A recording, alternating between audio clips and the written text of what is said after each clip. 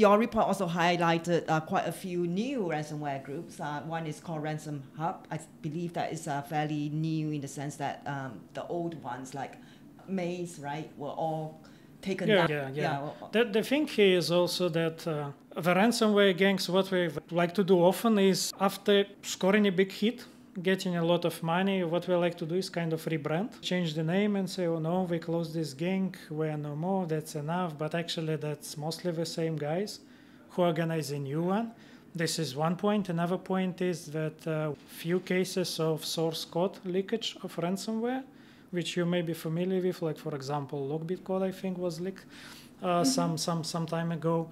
And that was picked up by other bad guys who just start to use this code and then just name their group in a different way. So this is happening, what I want to say, kind of all the time. The new groups appear, they quite often still include, let's call them veterans of the industry who was doing the same illegal business before.